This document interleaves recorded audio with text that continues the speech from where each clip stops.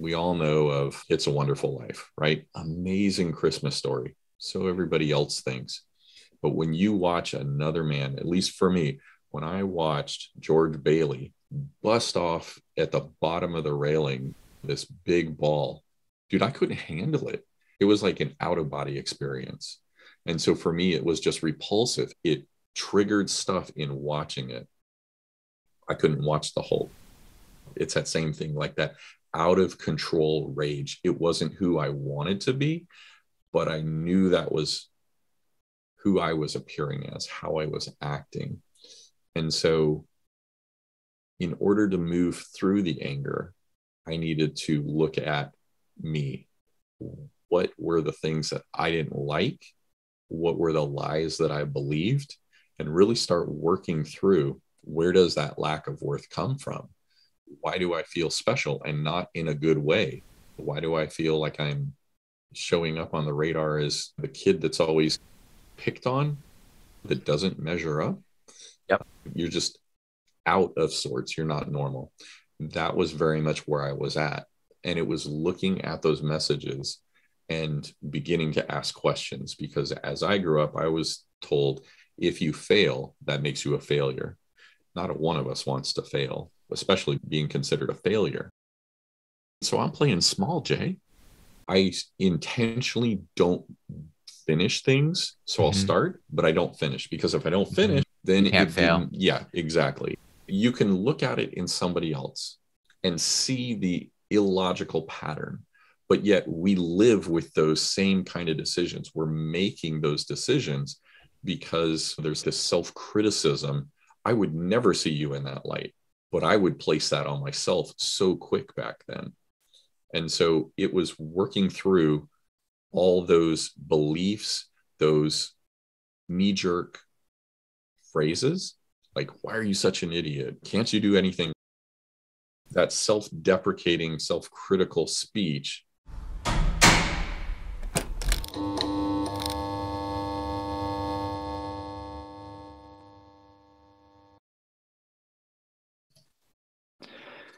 All right, Mike. Hey, man, welcome to the podcast. I am so excited, number one, that you're listening. But Mike, I'm so excited that I get to introduce you to the group, to the other fathers out there.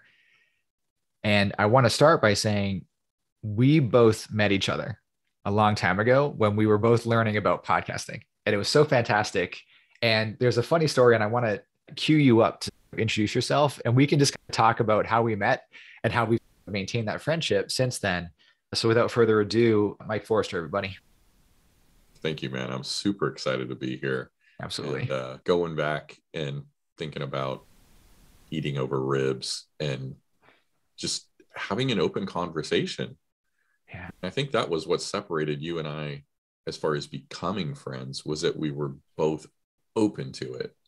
Right. And so that's really what's fostered and driven the friendship that we have now, where it's not just, hey, Jay, I need something on business. It's, I need my friend. I'm struggling in this area. Or if I want to celebrate, I can call you and go, Jay, I just did this. Breaking those old habits. So yeah, man, it's been an amazing journey, and I'm super blessed to have you as my friend. So thank you for inviting me to join you. No problem, dude. What habits? What habits are you talking about? What habits of which parts? When breaking the habits, man, breaking the habits of thinking of relationships as, just to summarize that, of transactional versus building a relationship. What was the habit that you had?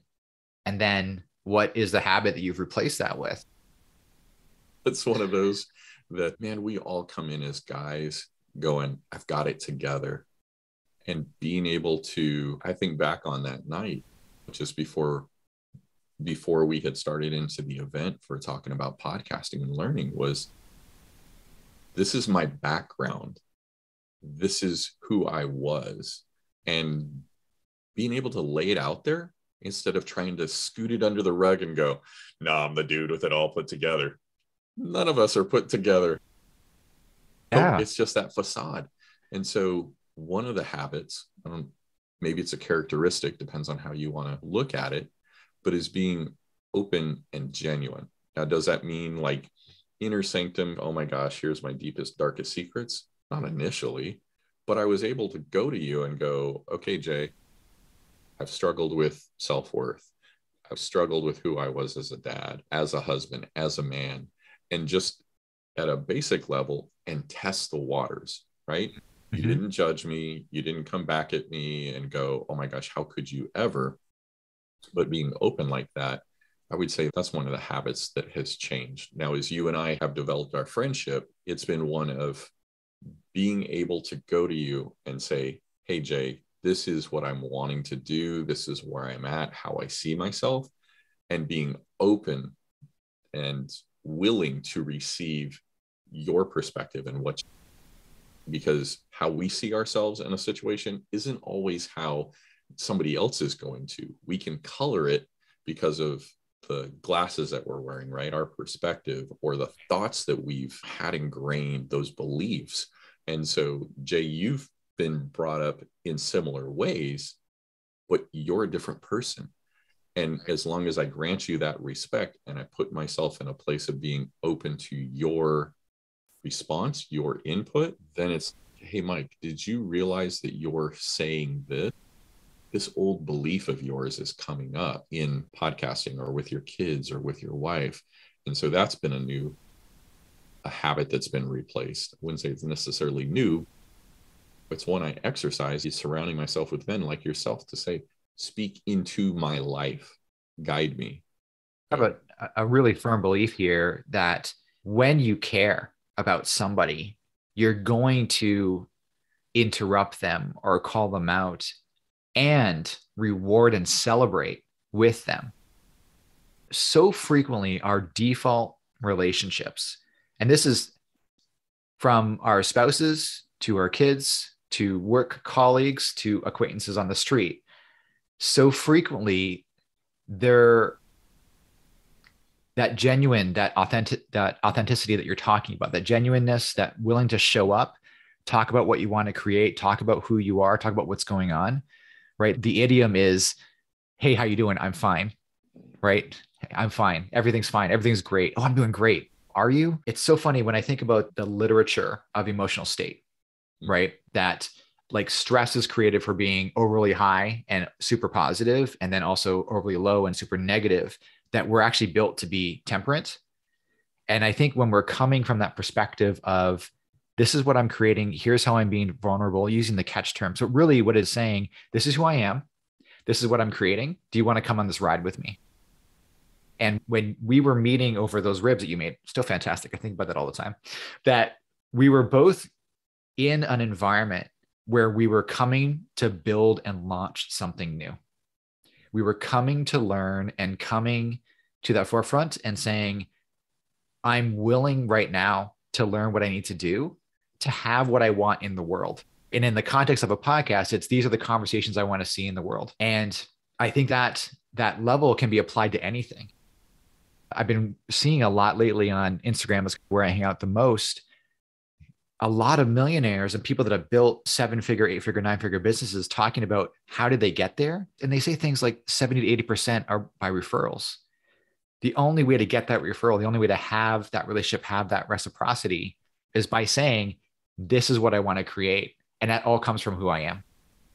And it's been really easy, as I imagine this applies to you as well, that as we both have put in the effort and done the work and done the work as if it's past tense, as we're making progress in refining who we are and how we want to show up in the world, that we're naturally going to attract other like-minded folks. So I think when it comes to, and we were just having a conversation recently about this, about building that community, I'd love to hear your perspective on how you've adjusted that habit, as you were saying, and are intentionally building a peer group or intentionally building a community around either who you are currently, what progress you're making, or where you want to go.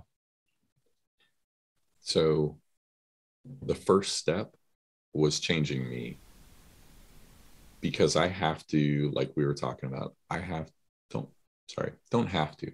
I choose to be open and vulnerable to certain men. Not everybody is going to be trustworthy.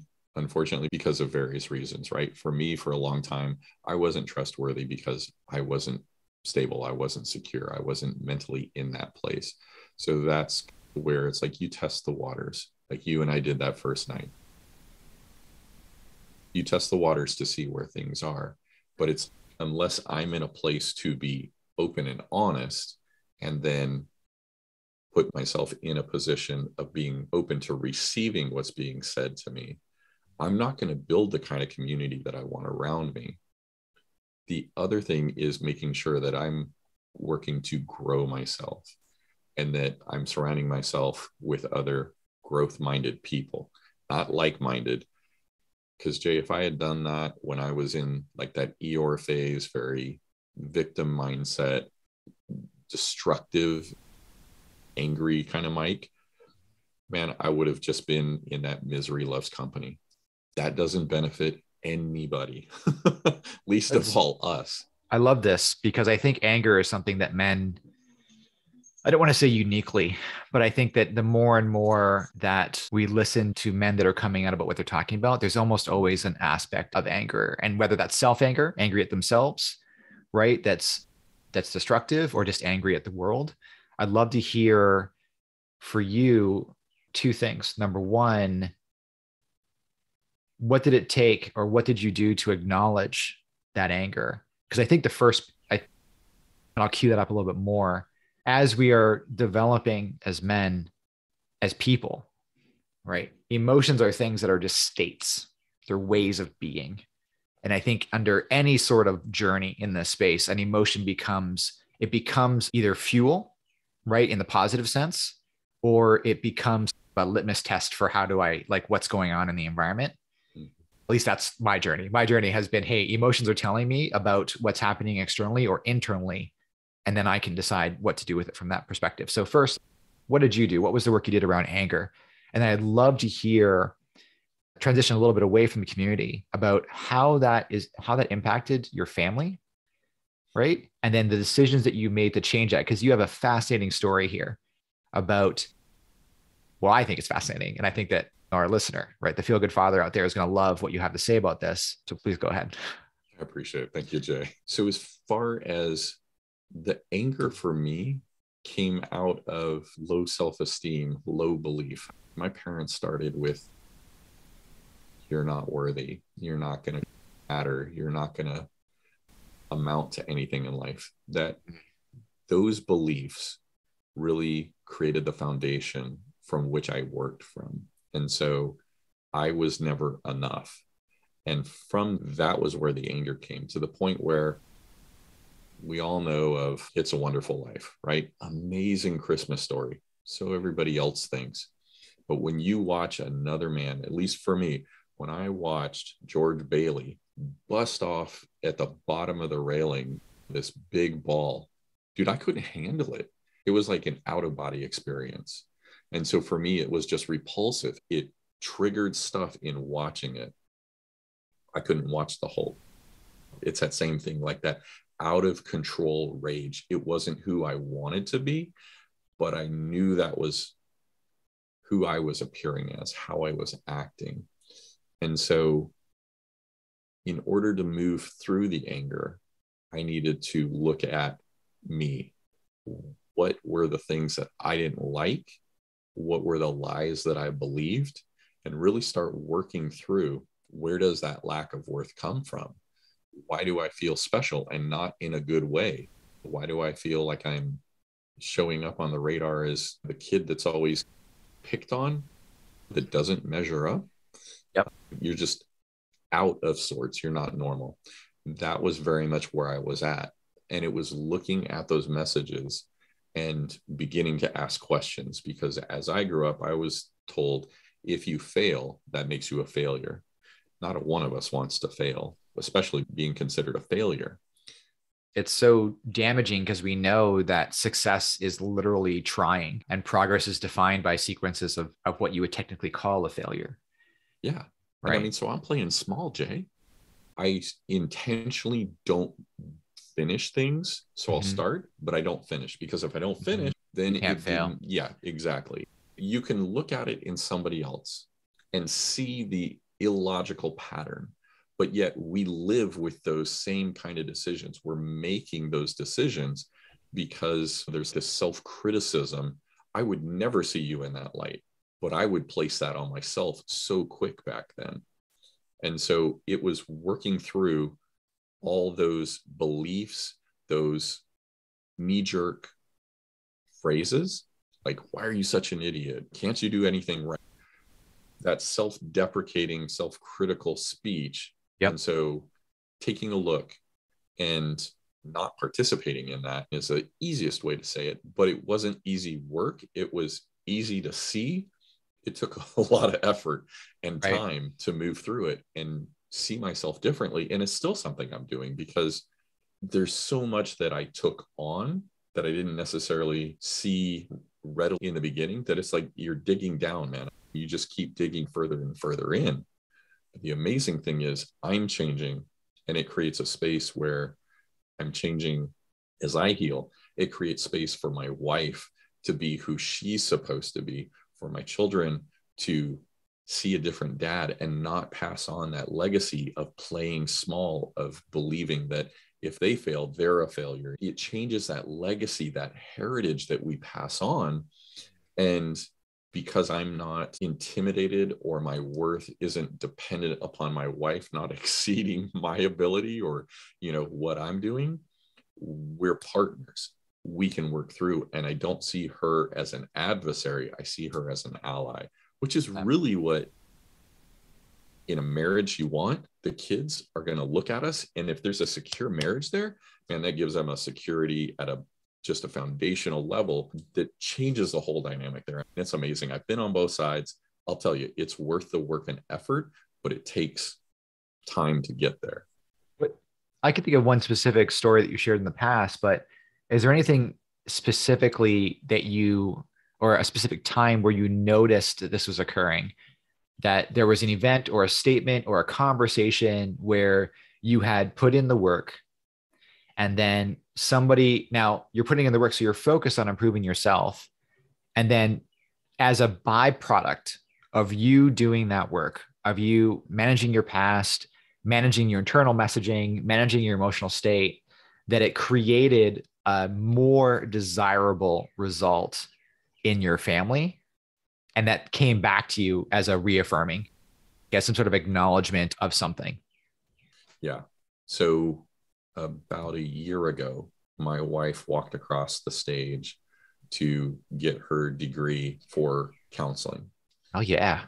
That never would have happened before, because I would have seen that as like an affront. I'm the man. I'm supposed to provide. Why are you doing this? You don't need to do that. Her getting a degree would just have been a threat. In being healed, I was able to, one, give her space, but also encourage her to continue the education. And when she walked across and celebrated, I was able to be the person that was yelling and cheering the loudest for her. And so she came back and said, I could not have done this without you.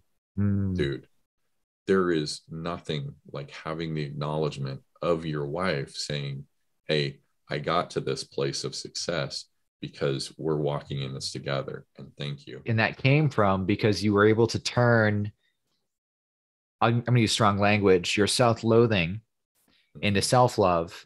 And then that self-love started radiating from you, and you're able to love on your family, love on your wife in a new way. And then because of that transformation, that created the space and that security you were talking about, right? That security for her to be her best. There's another very specific thing, and I'll just mention it here. You have a podcast. And because you have your podcast and because of your journey in building that entrepreneurial pursuit, something else happened in your family that I think is also important for the other father here to listen to. Yeah. So one of my children, all my children are adults now. And it's one, we can control our kids to a certain extent when they're young. We don't think about when they get older, they're going to have a mind of their own. And just as I left my parents, they can just as easily turn about and go the other direction. The interesting thing has been, as a result of me healing and reconciling the relationship with my children, them being forgiving, is that one of my daughters, and I've got 4 children, one of my daughters is helping me as I'm coaching men. I want to be on board. And she was the one I was pushing the furthest and the fastest away from me at one point in time. Okay. She's now walking alongside of me. The other thing is my son has now said, hey, I am considering launching my own podcast and want to get your input. Jay, there is no way that I would have ever held that space of being approached and asked, hey, I want your help in this aspect, in this area before. And the thing is, when we're a dad of young children, right, we're so focused on the immediate season that we're in. We're not going to stay in that season forever. The kids are going to grow up. Those kids go on to have potentially their own children. So now we're grandparents, we're grandfathers. If I had not healed, I would not have the place to be involved in their life, much less my children's lives. To have that trust and that love that your kids were able to say, in the same way that we were talking before about how when we met, we were open to the conversation, we're open to the growth, we're open to create something together, to share where we're at and what we're doing. You being open to that specifically, to come and build a relationship at the podcast event, was the same space that you held for the next person, for your kids, for your children, to say, I want to do something as well, right? And the difference is clear. One wants to encourage and help and be a part of a business, right? A coaching, mentorship, and mastermind business. And the other one wants to use their voice to talk about what they love and their passion. I don't know. That sounds pretty freaking amazing as far as the turnaround goes. And here's the difference, right? When my worth, my value is wrapped up in how right I am from a conversation, I'm going to argue until I've convinced you, manipulated you, beat you up to see things my way and relent, right? I'm at a point now where I will take your input. I'll process it, consider it, but it's not impacting my value, right? It doesn't say, hey, Mike, if you don't do this, then you're not the man that you should be. My worth is not tied to me winning, air quotes, a conversation. And so I can have conversations and my worth, my value, as 2 separate things. So we can actually have a conversation, have different perspectives. My kids aren't doing everything that I want them to or not want them to do. But that doesn't mean that I'm okay with everything. It also doesn't mean that I have to bully them into doing what I think they should be doing. Right. I can respect them as they live their life and they still know, hey, yeah, dad doesn't agree with what I'm doing, but I know he's got my back. And that wasn't something that existed before. One of my values here that I've always held, and I had the privilege of being asked when my daughter was being born, what was it that I was looking forward to? And in that moment, I said, I'm really interested in knowing what decisions she makes. And I knew that from way before she was born. So that's kind of just something that I took with me the whole time. And so one of the values I have is curiosity and then enthusiasm, right? As a family value, it's like, I want to know what you want to do. And then I want to cheerlead the heck out of whatever it is that you want to do. And then let's exploit that, whatever the activity is, to the point where you decide yay or nay, this is what I want to do or not, right? I'm really curious about something here because there's some epigenetic research, some thought leaders are in the space that talk about how generational lines of healing start with one decision point. All it takes is one person to heal. And then that can affect both up and down. Did you notice from the relationship you have with your parents and your in-laws, right? It's a tempestuous and rewarding place to have. It's a rewarding relationship to have because they're going to be a part of your life, right? And you have an example of the relationship you had with your parents and the relationship they had with you. Did your healing here, did that go up the tree? Did that go up a generation? Has it? Okay. So then Well, let me just, you have the luxury of seeing my head shake. go right ahead. So did the relationship with my parents heal? I believe is what you're asking.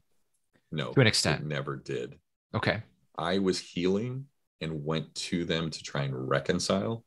They made the choice not to. Okay. But they continued on their unhealthy patterns, which meant that I implemented boundaries to protect myself and my family. Right. Both of my parents have now passed, but they chose to stay distant, to continue acting the way they wanted, to be angry and continue that. So unfortunately, it didn't go up the chain as far as them then going, oh, hey, we can have an impact on our side. It did still create a space for my children to realize, hey, things don't have to be parented the same. So I was going to say that there was a positive impact, and that was the limiting of that influence. yes, Absolutely. It was something that I'm really privileged and very grateful to my mom for, was that she made the conscious choice of knowing the environment that she lived in, of really shielding my sister and I from that generational baggage, from the messages. I remember she told me when I was older, she said, one of the things I specifically shielded you from was that pressure to find a woman and to get married really early. Like that was just one of the things that I was never aware of, the arguments at Thanksgiving dinner. I'm Canadian. So in October, the arguments in October and Christmas that were happening, or even the discussions where it was like, oh, does Jay have a nice girl yet? And I'm like, I'm in high school. It was like, what's happening here?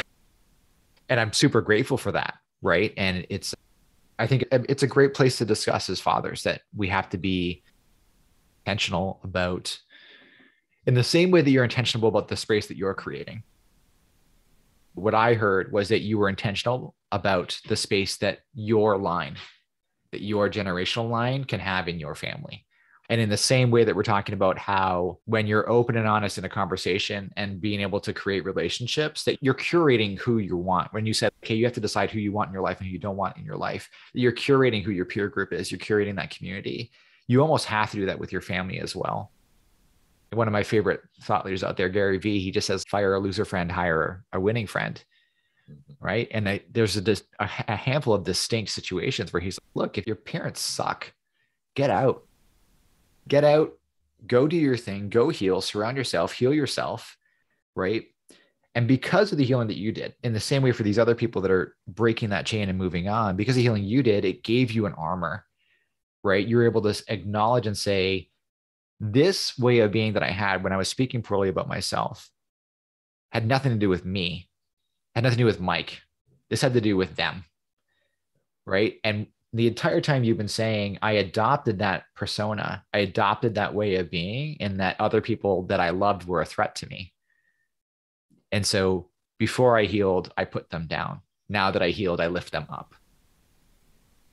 I think that's absolutely fantastic. I think that the ability for any parent specifically to decide, yes, I want the parentage. Yes, I want the generational habits and generational relationships to extend to my current situation.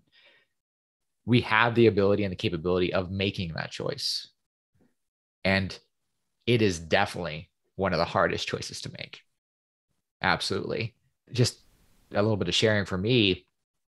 So background, because my biological father passed, and I didn't have a relationship after high school with him. So it was like the last time we saw him was like freshman high school. And by we, I mean my sister and I. Last time I saw him was when I was a freshman in high school. And then there was no contact. And then when we were pregnant, I was like, oh, let's just reach out. Like, why not? And I actually found out that year that he passed, which was weird. I have this weird year in 2012 where it's okay. So I have lovely bundle of joy and love and affection coming into my life. And then that, I don't know, like that pit, that absence, right? That absence that exists there. But decision that I made here was I never wanted to not be around. He wasn't around for my life, for any of my adult life. And so when I was having my daughter, I said, no, I don't want that. I want to be around. right? I want to break this. I want to be around. I want that relationship to exist. I want it to be positive and healthy. I want to be curious about who she is, because I realized that these are all things that weren't imparted to me from my father. And the fact that you were able to, the fact that we both did, right? The fact that not only that we both did, but I know that a lot of other fathers that are doing this work are making that same decision. It doesn't really even matter. Like we can even go into, it doesn't even matter what the relationship is, whether it's positive or negative. You get the choice. You have the choice about what you want. And not only do you have that, but you have the responsibility. Okay. That's fantastic. I think what you've just said there is key, deciding what you want. Because most of my life, I had known what I didn't want to be.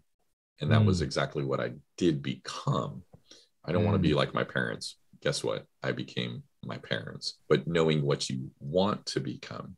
Hey, who do you want to be to your children? Who do you want to be as a man, as a husband?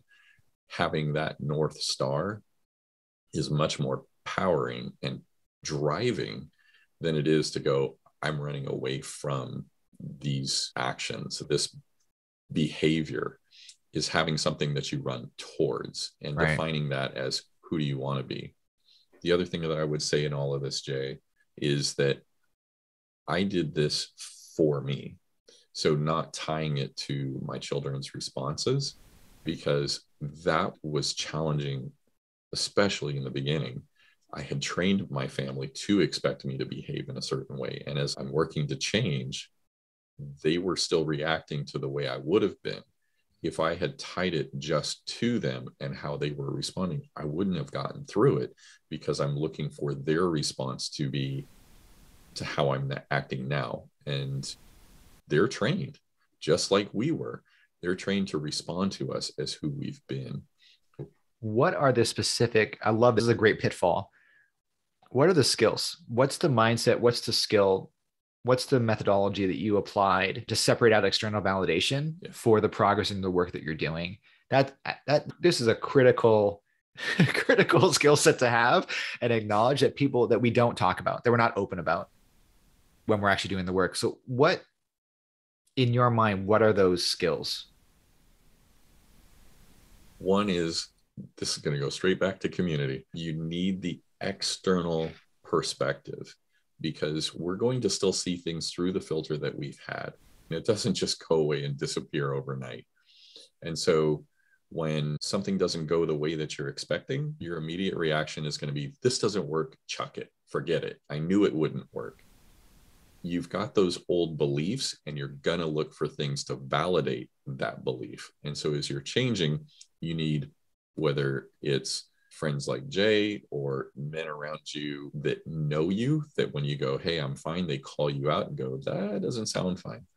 I was really blessed with my wife seeing the effort and giving me that opportunity and saying, yeah, okay, let's go ahead and test this.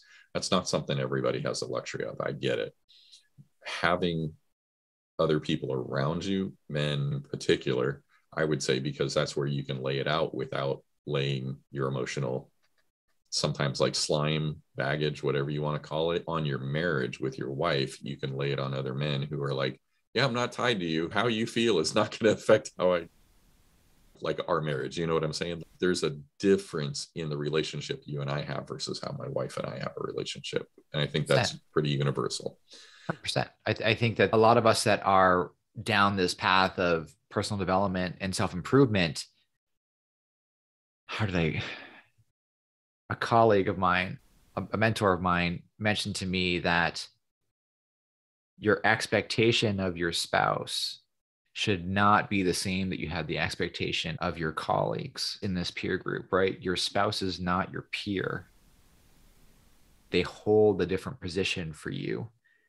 And that was transformative for me, that for the longest time, I just lived in this space. Like when I was in 8th grade, I was reading this lesson in prophecy, right? That's where I started on this self-improvement. I certainly dated myself there, but self-improvement and personal development, spirituality, right, was just a big part of my life. And for a long time, I had this expectation of my wife that she was going to do the same thing. And thankfully, I had this different perspective of no, they don't need to. It's nice. But she's similar to you, has occupied that cheerleader role for Mhm. me, that she has always held the space for me to do what I need to do. And I've been privileged to be able to return that on occasion when I've been enrolled in her journey, sort of thing. Let me phrase that more specifically. We have good boundaries with each other, and she's able to tell me, yes, I want your help in this arena, or no, I don't want your help in this arena. So when she doesn't want my help, I don't butt in. I'm like, sweet, great, I love you. And so by taking that, and I think that here, I think what we've done is we've done a really good job of talking about it, but I want to go back to the skill. What's the specific mindset? Because I'd love for the Feel Good Father to be able to take that tangible element from this conversation. What is that skill? What's it? I guess, what's the actionable behavior? What is it that we can impart to them together? Let's work this out. What can we do? What can we give them? So I think one of the vital skills is being patient and having forgiveness. I'm not saying forgiving others. The hardest thing of forgiving was myself, being able to say, yep, taking the ownership. Yeah, you didn't do this well, but that's not who you are. That was what you knew to do and how Right. you behaved. And so it's separating the fact of who I was yesterday, what I just did is not who I am. So as I sit here today, I actually use a framework called focus. Okay. So focus is the different areas of my life, both me personally and then around me, that I'm looking at where I want to be in the future, placing myself in a different position, because otherwise I'm going to sit here, Jay. And if it's a rough patch, right? Work is going tough. My wife and I are not getting along. My kids don't respect me. I don't have that relationship. Dude, where do I feel valid? Like my worth in every area of life, man. And it just becomes overwhelming. You don't feel like you have a win, right? Okay. Yep. What am I doing productively? What am I doing? You want to see that. So I will sit down and look at focus. The F is for family. So Family. who am Okay. I as a husband? Who am I as a father? If you're in the same season as me, then add grandfather. Where am I within my immediate family? O is occupation. So work, whether it's self-employed or being an employee. And then also finances. C is my circles. So it's extended family, friends, and colleagues. How do I engage in those relationships? How do I appear in them? What am I contributing? The U is uplifting. So, what am I doing that's growing me? What am I doing that's self care? Because if we don't take care of ourselves, it's just like when you're on an airplane. Please put your mask on yourself and then put it on your child. I need to take care of me to be able to give something. The last one in uplifting and you is fun. How many of us get so focused on goals and we forget, hey, I need to have some fun in life. All work and no play makes, me a dull boy. So, Right. and then the S is looking at the state, like you've talked about mental, emotional, physical, spiritual. How do I want to be within those different areas? How do I want to feel? How do I want to think? If I'm not looking at myself and my life around me holistically, I'm doing a disservice to myself because I'm still going to have the pain. The siren's still going to go off in that area of life. But if I'm not giving it that attention, it's going to impact other stuff. So that is where I sit down quarterly. And maybe that's too often. Maybe it's not soon enough. But I sit down and I look and go, who do I want to be? What are my goals in this area? Okay, where do I need to adjust? And at this point in time, I can take it to my wife and go, hey, this is what I'm looking at for us. what is most important to you? Because I don't know if you've ever done this. You go to your wife and this is my task list, and her task list does not match up with yours, right? So she has a different perspective, and it's making sure that I take in her considerations when I'm looking at and going, where's the blinders at? And making that's sure part that of the I'm sensitive to what she and the kids want. And that's part of the partnership. Yeah.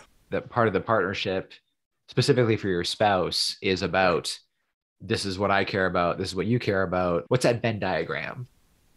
It used to be just a Mike diagram. I don't care what you want. It's not right unless it aligns with mine. Yeah, 100%. So when you're at runtime, so when you're active in the moment, and also when you're in your reflective and planning periods, right? Future planning, and then also reflective on what happened in the past, the specific skill is focus, family, occupation, your circles, peer groups, uplifting and fun. Love that.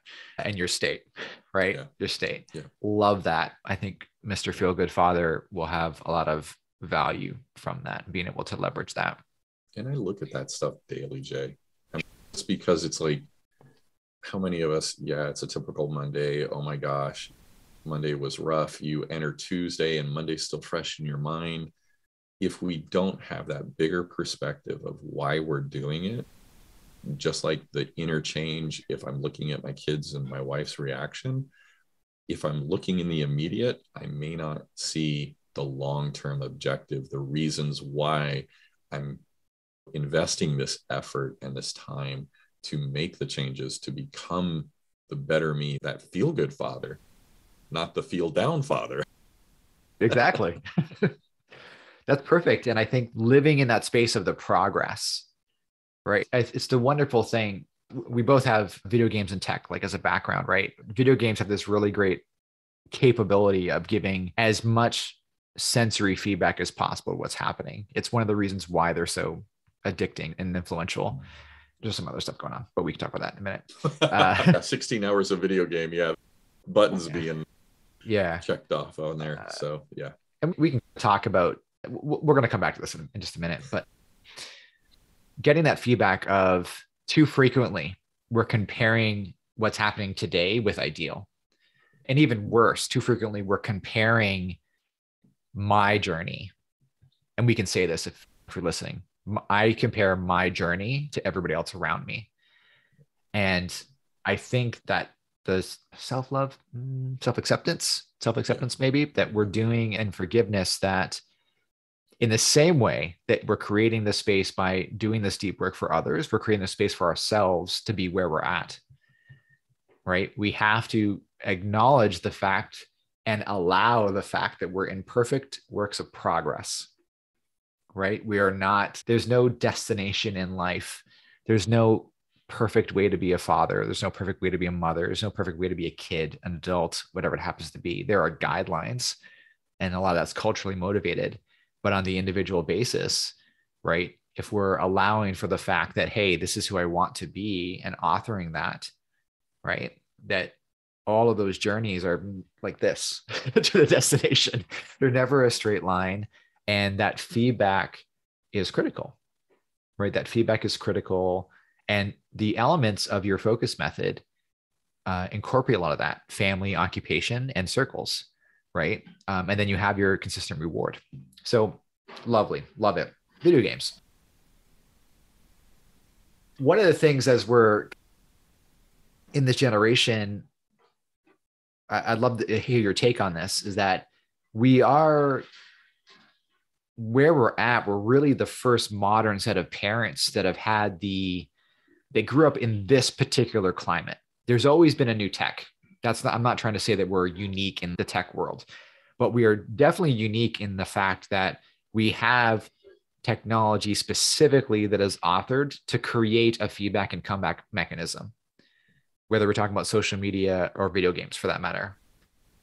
Video games more for men than for women. But I'm curious, as another techie, because I certainly have certain things and certain boundaries that I've placed for myself and for my daughter now, and then I'll definitely be placing for my daughter coming, because I'm going to be a girl dad, which is awesome. New daughter coming. About their use of tech and about them treating it not as a lifestyle, but as a tool. That's my perspective. What is your perspective on the space? I just shut off the internet and we just put our head in the sand. That's Sure. so much easier, Jay. Yeah, I see you as a Luddite. Yep. Okay. Yeah.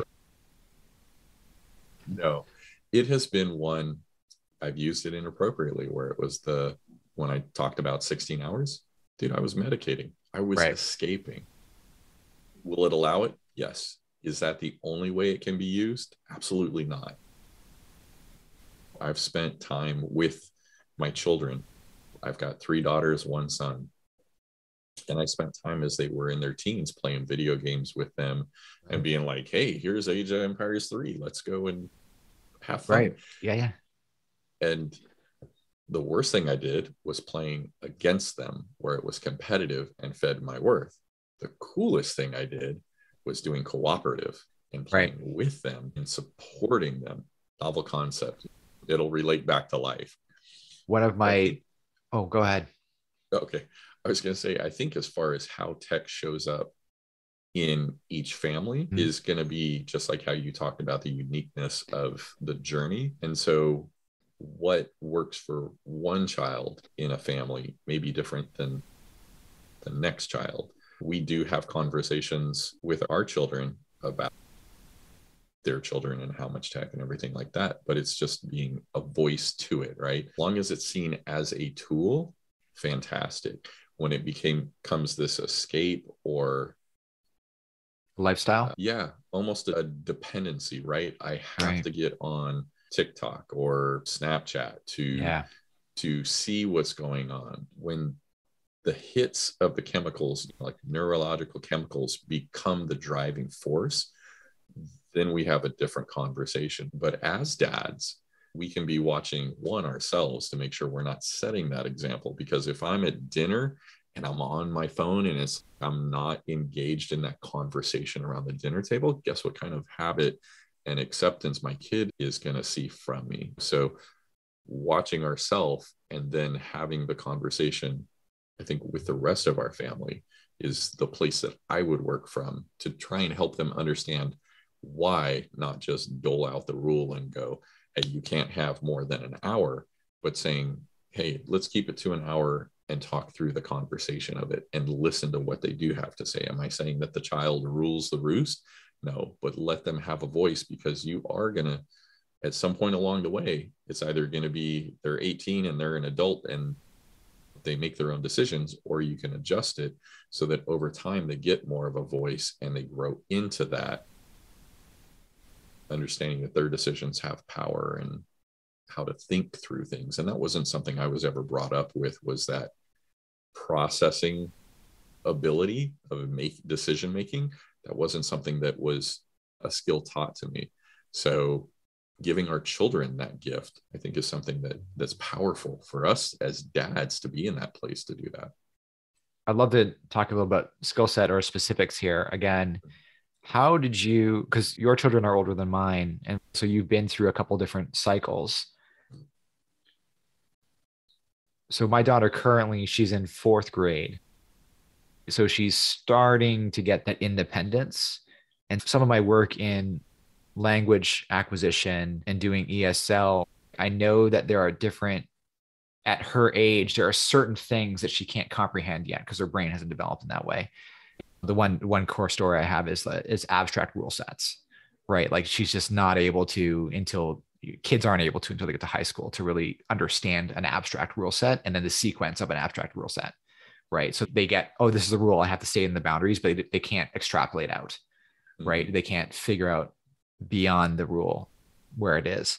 I'd love to have your perspective on what was the shift, what was the shift, say, for when they were younger and growing older, as an applicable way to provide not only healthy boundaries in specific activities, but also healthy boundaries in developing decision making. Because I can certainly imagine a scenario where I'm enrolling, or where we're enrolling our children into a decision-making process and then saying, that's nice, thank you, we're not going that way, and seeing the resentment. And so, for instance, one of the things that we did was that we had we have alternating dinner and movie nights.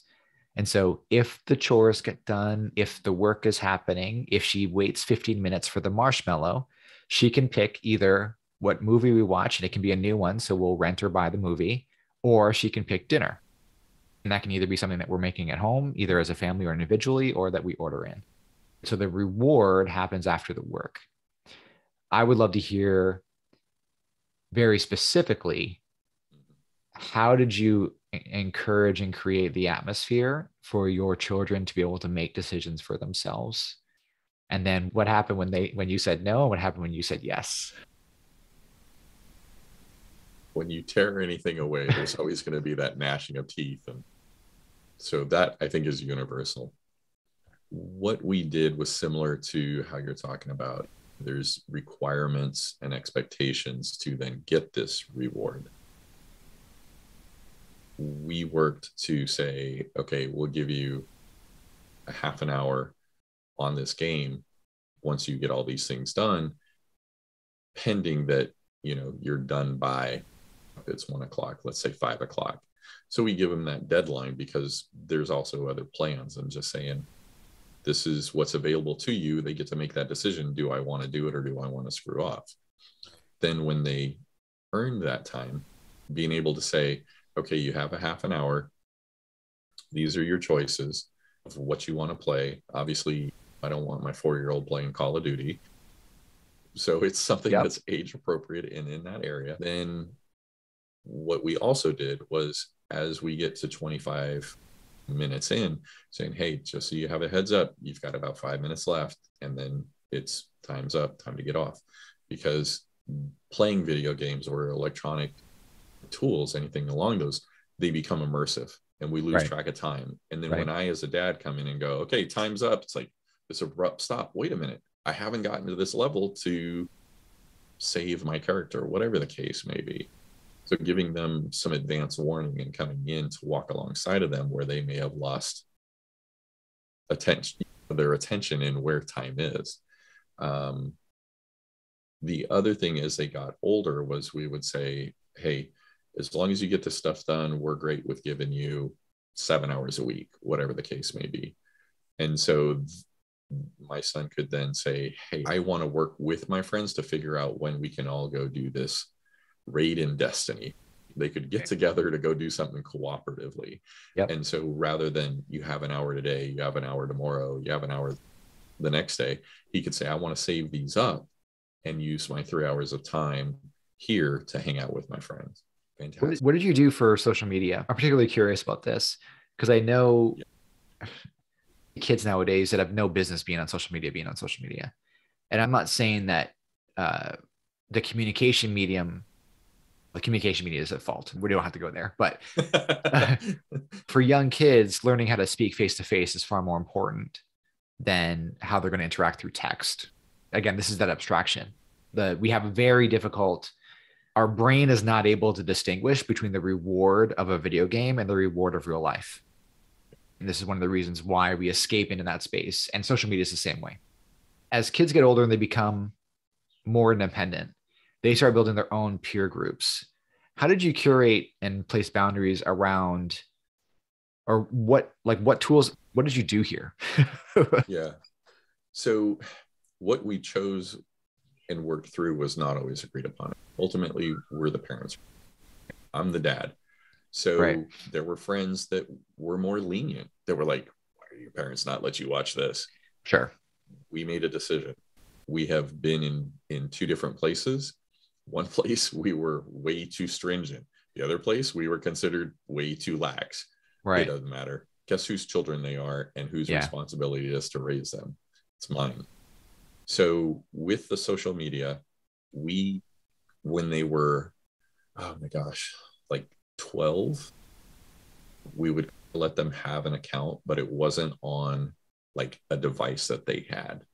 We waited until they were closer to like 14. Now, social media was also at that time when we were raising them, was not as prevalent as it is now. So let's just state that clearly. But it was still there. And so we waited until they were 14. They were able to do babysitting. My oldest 3 daughters, they were able to make some money. And so we got them a phone and curated like who they were seeing. Okay. That is challenging because there are apps that will allow people to hide stuff. That risk is always there. There were decisions that our children made and actions that they took that put them in dangerous places. We had one child that was being groomed to be trafficked. It's scary as heck. It doesn't, if they're hurting, and they were at that time because I was as well, right? They're going to go looking for that same validation, that acceptance, that approval. And it doesn't always lead to great places. And so we started using tools that were like, okay, we can keep track of where they're at. You know, some people, that's invasion of their child's privacy. Okay, that's your decision. It's one that we worked to respect them individually, but also protect them in their ignorance of what risks they're facing. Even though you explain it, doesn't necessarily mean they're gonna, they can't abstract it out by it. at that age. They can't imagine that scenario, right? Well, think about it when we were driving. You and I were 16, man. We get our license. Right. What's the first thing we want to do? Testosterone kicks in, you floor it. Yeah, go fast. We don't understand the risk of what we're doing, both to ourselves or anybody else, because we haven't had the time in that seat.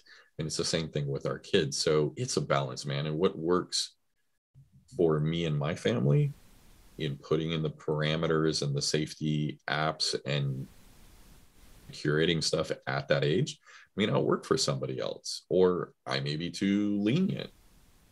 I think what's really very important is that your position as the father was from a position of wisdom and experience. And part of education, right? We don't take a four-year-old's a bad example. We don't take a third grader and teach them high-level calculus, especially if they don't know algebra, right? I'm not going to be the one teaching that. So at that stage in development, the only thing they can really do is memorize what we're giving them. That's really the only thing that they can do, right? They don't have an understanding of the implication of what they're doing. And this is why education is split up that way. It's built in a way of proximal development, right? It's built in this construction of I'm challenging your brain to develop a new pathway, to develop something new so that you're not overwhelmed, you don't just shut down. And I can imagine this world where we're putting this pressure on our teenagers and just saying, there's this wide freaking world out there of consequences, bad actors, good relationships, well-meaning intentions that end up absolutely horrible, that they're just not really able to understand and comprehend. And I don't bemoan any parent for whether they're being super strict or super lax in that environment.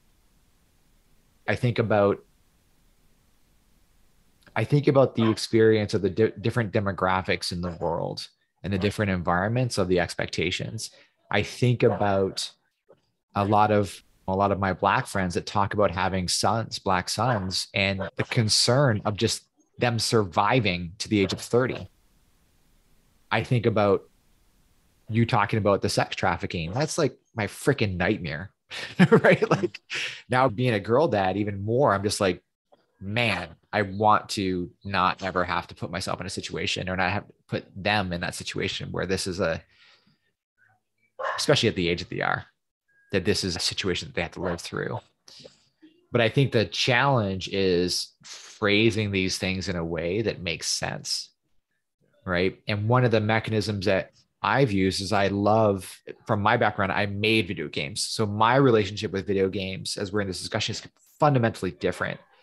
There was a time when I literally was sitting with my daughter when she would have been pre-K and kindergarten, where I was building the game and letting her play it. And so I would just build a little platformer, which is just like a Mario. You're jumping, it's a 2D, you're jumping from thing to thing if you don't know the terminology, and building that for her so that she could just hang out with me in the office while I was doing other work in Unreal. and just having that satisfaction, that relationship of this is a tool that you can create. And so for us, that pattern, and I'm running away from that really uncomfortable discussion about child trafficking and bad actors because it's awful, but it's awful that that's the world that we have to live in. But I think navigating part of that wisdom and experience that you were bringing to your family that I bring to mine is knowing and acknowledging that like it's not always roses and it's not always prairie land, and that there are dark mountains that are spewing lava like Mount Mordor, right? In Lord of the Rings, there are those things, and that does exist. And I would much rather be a guardian and a steward and a custodian in freaking armor and fighting that fight than being the one that's chasing and going on a rescue. I'd rather be at the gate preventing it from entering than having to do an excursion out to go find. The movie Taken terrifies the shit out of me. It's funny you mentioned that because our children are innocent, for the most part. They have an innocence. And so my daughter, she loved people. And that was part of the problem of being distant from people. It's really impactful at that point. But she always saw the best in people and took them at face value. So she's more vulnerable. That's the other thing, is taking into account who your child is and what their behavior is. So when that happened, we sat down and watched, I want to say it was Catfishing and Taken, to say, look, in real life, yes, you could tell the difference of somebody being dressed up and how they're appearing and everything like that. Online, it's easy to put out a persona and say that you're one thing when you're actually something else, or that your intentions are good when, they're absolutely bad and they want to harm you. And so it hurt to be dad that's presenting, hey, here are the dark troubles of the world.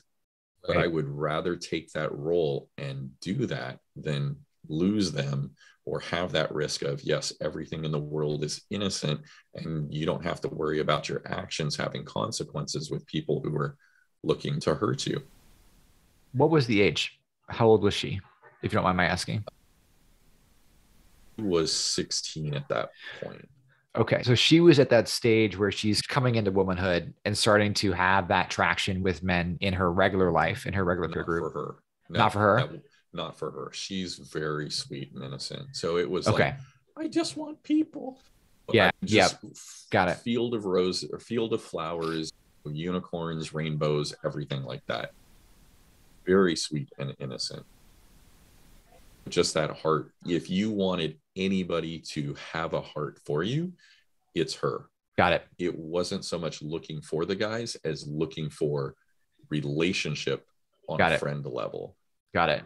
We ran into something really early where the language that I used was that same custodian, that guardian, and how I enrolled my daughter in it. As I said, hey, because she played on my name, right? She plays on my name sometimes. And it was, in this environment, you are the guardian of the house. So you have to be super intentional. I was trying to explain it to, she would have been first grade. I was really young when this was going on. And nothing malicious was happening. It was more just you're having a conversation with somebody that you don't know online. And it was about like, hey, don't give them address. Don't tell them your name. Don't do these things. You're a custodian. You have to guard the house. This is your role now, is that as you're able to interact with people outside of the house, that you have to be a custodian of the household as well. It's part of the responsibility. And she really reacted to that, into that role. She was able to really enjoy that because it was one of the give a kid a responsibility they can handle and they love it. They'll thrive. That's why we let our young ones put the dishes on the table, and why we let them put the silverware on the table for setting the dinner table instead of cooking the complex dinner, right? When they're super young. That's enlightening to hear. So was there an impact long-term? How did you navigate that? And I guess the real question that I'm asking is that, did this have an impact as a father? How did you take this scary situation and maintain a positive relationship with men for your daughter? It was an interesting time. So I was still going through the healing at that time. I overreacted. Okay. So our house became Fort Knox because I was like, ain't nobody coming through that door that's not approved, safe, anything like that. I was like, I'm not losing my daughter or any of my children. But we can do that without throwing off every alarm and creating a sense of insecurity in the house. Didn't convey that well. So I went into a very aggressive, assertive, the world is coming to our door and it's bad. Whereas if I had tempered it some and said, hey, yeah, this is somebody you ran across that wasn't safe, they meant bad for you, could have handled it differently. Fortunately, my wife is my temperament. And so she was able to offset it immediately. It had some disheartening impacts for her. Sure. But as things calmed down and long term, it was, look, there are fantastic people in the world. There are also people in the world that are not. They're evil and have bad intentions. And it was helping to give both perspectives that brought about the long-term health for her to see the world and going, yes, I can go do these things, but I need to put certain safeguards in place. It's interesting because I think we tend to hang out in a place of there's either good or malicious. There's either good or there's no variety there. And I think if we're pulling in the learnings from the previous conversation, it can also just be selfish, right? People are innately pro themselves, not necessarily against somebody else. And I think in this situation, when we're navigating that space, and as we were talking earlier about that great lesson you had about curating your own peer group, right? See from focus, you're imparting part of that, like part of that focus method that you have, you were imparting that into your daughter and saying, hey, there's one of the negative aspects of curating your peer group is that you kind of always have to be not on your guard, but you're always evaluating the people that want to enter into your circle, right? Because we always have a choice of who comes in and who doesn't. And I think that's very empowering. It was also from that place, Jay, there was a lot going on that wasn't, like I said, that was during the initial changes and everything going on there. So my family was in a bad spot because I was in a bad spot. I'm hurting, I'm navigating them through pain. And so they're looking for some enjoyment. They're looking for fun in life to be okay rather than going through the pain with dad. And so part of it was working through it together. Yep. And just saying, as I'm healing, giving her validation. Yes, you have worth. This is not a reflection on you. These people are looking for opportunity and they're going to learn to manipulate it. Just like I've manipulated you, they're looking to do the same thing. Right. Bring about the things that she has experienced from me or seen in movies or whatever that is part of her experiences helps to then paint that picture. Whereas not everybody's bad, but you need to be aware. You need to be aware of where you are at that time and then the people around you and your surroundings. You got to be, I wouldn't say vigilant, but you have to be discerning. Right. 100%. Let's talk about fun. Let's talk about celebration, bringing some great things in here, because fun, especially for our children, the fun, the vacation, the whatever it happens to be, that uplift, right? They're going to attach equally to those moments as they will to the negative experiences. So what did you curate? What did you curate specifically for fun for your family as a father? So for us, it was random things. If we were up at 2 a.m., we might go to IHOP and just get dinner. Sure. To do something. And that's not every week. Okay. That was just, let's go do something different because everybody's up type deal to create those memories.